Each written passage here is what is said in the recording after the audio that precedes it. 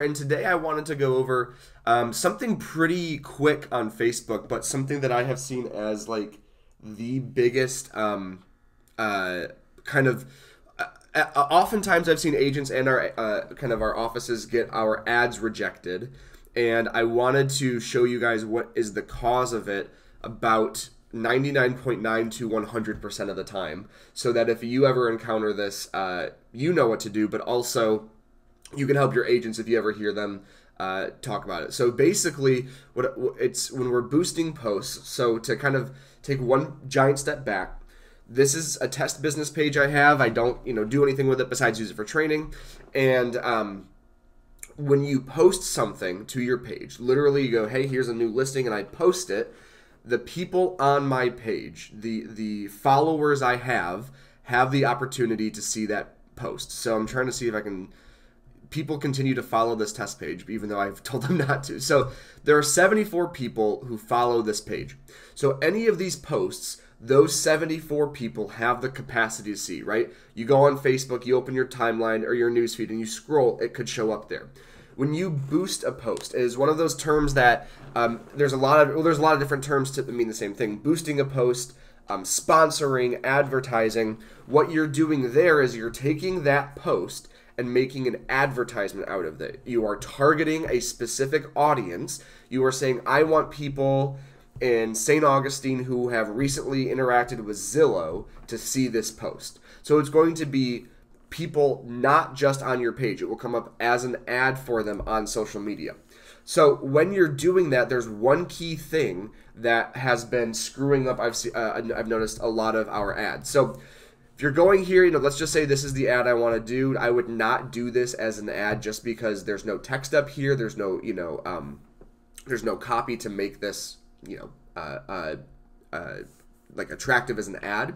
But just for the sake of it, if I go down here to this blue button and click Boost Post, it's going to bring up the ad bubble, which is basically a few of the steps that I have to go through in order to make an ad. Now, in general, I have stopped using this automatic goal. I like to kind of choose one. So if I'm trying to get people to go look at my listing, click on this listing, I'm going to choose website visitors. I want to get more website visitors. That's my goal. I want people to click on the ad and look at the listing, the landing page, whatever. So I'm going to change it to get more website visitors.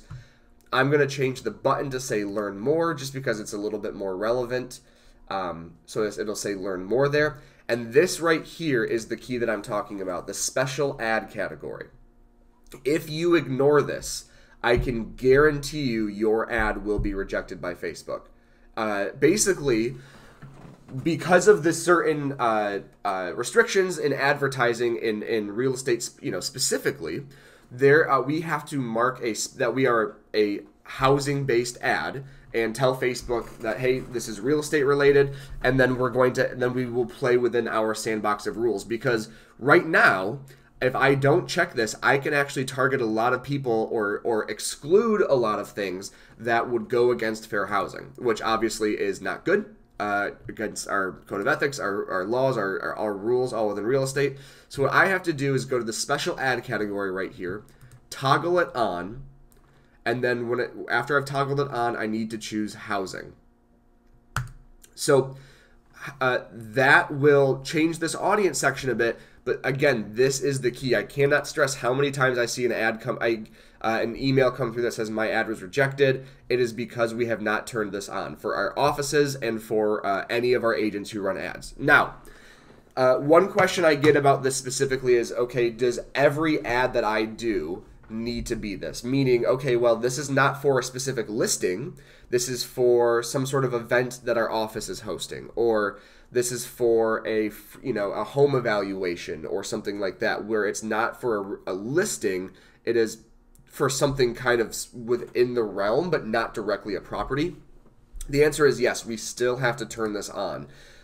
It's basically, it says ads for real estate listings, insurance, mortgage loans, or other related opportunities. So basically anything within the real estate realm needs to be checked for housing.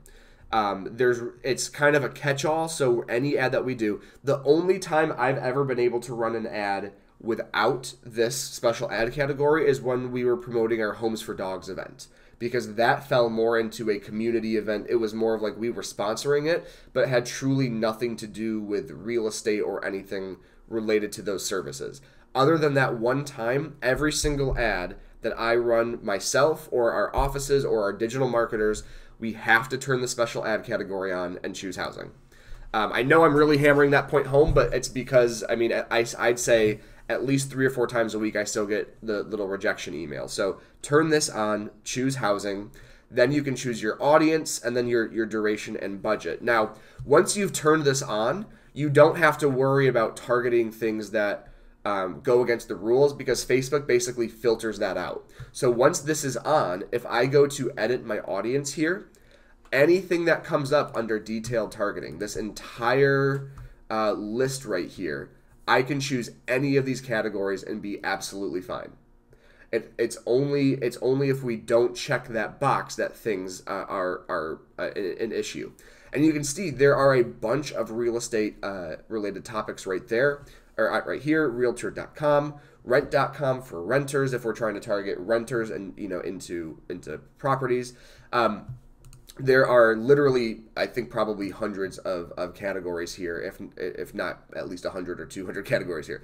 So you can pick the detailed targeting. I like to stick with people who have recently interacted with Zillow, because if they're interacting with Zillow, they're probably interested in real estate in some degree. And then, of course, just real estate as a whole, as a category. Those 2 targets do a pretty good job. You can add more. You can add more locations, anything like that. Then you can just save your audience. Budget, duration, how much are you going to spend, how long do you want to run it for. The minimum on Facebook is $1 a day, but the more, my cop-out answer to everybody is the more you spend, the more people you're going to reach. It's as simple as that. If I spend $50 and you spend $10, I'm going to reach 5 times as many people. And then you simply click Boost Post Now. It will go into basically a little Facebook review. And then normally within an hour to 2 or 3 hours, you'll get a little alert that says your ad has been approved. Your ad is now, is now running. And then while your ad is running, I'll actually show you, while your ad is active, you can see the live results of that ad as it's happening. So this is an ad for the luxury home of the week that's running right now. I can see right here underneath it that it finishes in 12 days, but I can also click on the view results and see how it is currently performing.